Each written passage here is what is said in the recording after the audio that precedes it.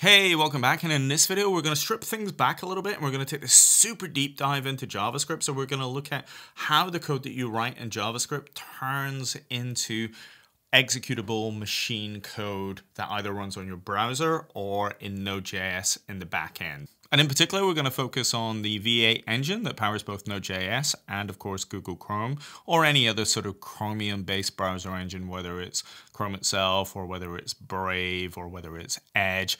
Now, of course, although we're going to look at the V8 engine specifics, what we're looking at will also apply to Firefox or any other JavaScript-based engine. So why are we going to do this? Well, the first thing is I don't believe in magic, right? So, I mean, I love Harry Potter and stuff, but, I don't like this idea that I'm going to write some code and then magic stuff happens and I have no idea what's happening. If I want to be a great developer and I want to write amazing code, then I need to understand how the code that I've written turns into whatever is going to be executed on the machine side. And that's what we're going to focus in on today. And to be honest, it's going to be a lot of fun. We are going to understand some really key computing concepts, whether it's things like accumulators or register machines. It's going to be a lot of fun. And let's get started. Alrighty, so the first thing we're going to do is create a super simple JavaScript function, and then we will see how that is executed throughout the V8 engine. All right, so let's head across to my machine. The first thing I'm going to do is bring up VS Code for a second. Let's just expand out my screen. And we'll add a new file. And I think we will call this example.js. Nice and simple. So what we're going to do is create ourselves a super simple function. And all it's going to do is return the number 5. So we'll call this function return 5. We're not going to accept any parameters in for just now. So I'm going to create some brackets. And literally all I'm going to do is return the number 5 from the function. That is it. And then all we will do is log it out to the console. So we'll call return 5. And then just to make sure it works okay, we'll run across to my terminal. You see I've got example.js. I'm going to run this in Node.js rather than browser, but the same applies in browser. And the reason I'm running it in Node.js is we're going to have a look at some of the bytecode that's generated, etc. So it's going to be a little bit easier to do that with Node.js rather than mucking around with the browser. All right, so to execute that, I'm just going to type node example.js. And of course, it returns the number 5. So that's now working. Alrighty, so let's switch across to my iPad for a second and we'll draw out the workflow that your source code is going to follow through to turn into machine code and be executing on your machine. So the first thing that we have here is a box that represents my source code. So in this case, it would be example.js. And the first thing that needs to happen is the V8 engine needs to parse that source code. So there's going to be a little parsing routine. We'll have a parser in the middle here, so it's called parser. And then what that's going to output is a thing called an abstract syntax tree. So we are not going to focus that in this video.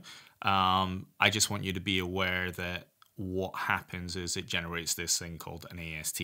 And think of it like a tree, right? So it's got lots of different nodes on that, and then it gives you a basic idea of what the execution flow is through your application. As I said, we're not going to focus on that just now. So once that abstract syntax tree is created, that is going to be fed into an interpreter. And what the interpreter is going to do is take all of that abstract syntax tree that's been produced, and then it's going to essentially turn it into a set of virtual bytecode, right? So it's a sort of virtualized machine code. So think of it like a kind of virtual machine. And in particular, the V8 engine is called Ignition. So we'll just write that there, Ignition.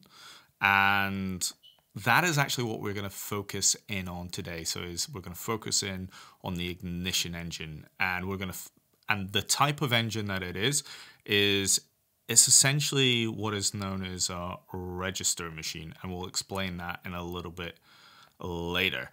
But once that's created, it's got this sort of virtual bytecode that is abstracted away from any particular machine implementation. And then it will run through a couple of optimizers.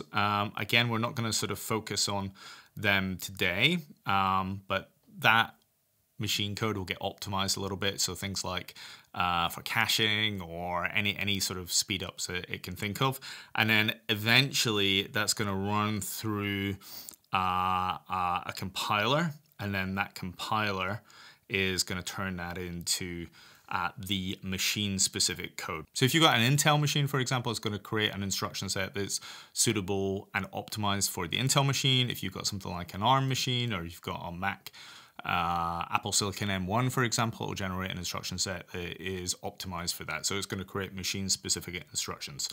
So that sort of piece in the middle here, this interpreter, has got this sort of machine abstracted code, which will eventually get turned into something specific for a machine. So that's the area we're going to focus in on. And by understanding the virtual code and understanding this register machine, then I think that's going to help us become better JavaScript developers, because we will understand what's going on in the hood. So if we want, we can actually look at the bytecode that's produced by the V8 engine via the magic of node.js. And how we would do that is we would just type in node, as we would do normally, and then we would add in the flag --print -bytecode, and then we would just enter the name of our file. So in this case, it was example.js that we created, and we'll just run that. And you can see it's created a lot of goop there, and it's really hard to read. But actually, there is a kind of filtering option that we have. So if I just come over here, and then if I just add in another filter, so --print -bytecode, but this time I add filter -filter, and then I set the filter equal to the name of my function. So I will call this return 5. And then if we run that again, then what's going to happen is it's only going to return the bytecode for the function that you specified. So if we take a look at my screen, we'll see what it's outputted there. So the first thing to kind of notice is it's got the name of my function, which is return 5, and there's a pointer to that. It's got a count of parameters. We'll go into that later on. It's got a count of registers. We'll go into that a little bit later on as well. And then you can see a couple of instructions there. So you see this thing that says LDA SMI 5, and then you see this thing that says return. So that LDA SMI 5 and that return is actually the bytecode. And we're going to just dig into a little bit and understand what that actually means. So if we just return to VS Code for a second, and if we remember the function, you can see that the function, all it's doing is doing this sort of return 5. That is literally, that is all that is occurring in this function. So if I come back to the bytecode for a second, I can sort of get my return. It's doing a return there. That's kind of cool. You can guess what's happening. That's returning out the function. But what's this LDA SMI 5? Well, you could probably guess that the load, LD stands for load, which it probably is. So load. And then you can see the number 5. So what's this SMI?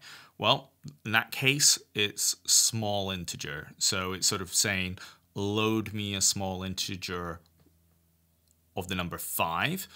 And then what this A stands for is accumulator.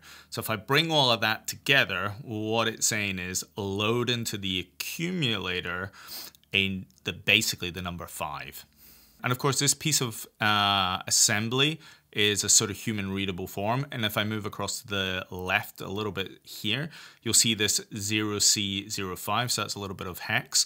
And 0C is essentially the instruction code. So that relates to this LDA, this load into accumulator.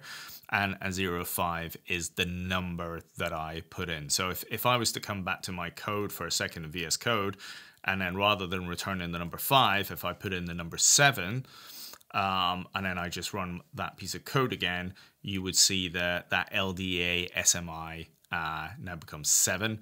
And I've still got OC. It's the same instruction code and hex that I had before, but now it's the number 7 is being pushed through as well, and it's hexadecimal. So again, I'm not going to go into the details of hexadecimal for a second, but you could imagine that if I change that number to be the number 10 and then ran it again, I would expect to see A, because A represents 10 in hexadecimal. So let's just run that, and you would see that. So 0C, which is a load, and then 0A, which is the number 10. And A is, of course, hexadecimal for 10. And then eventually it's going to do a return. So when I break it down there, that instruction code is pretty simple.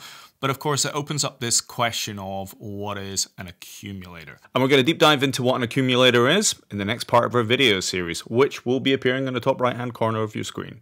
Speak in the next video.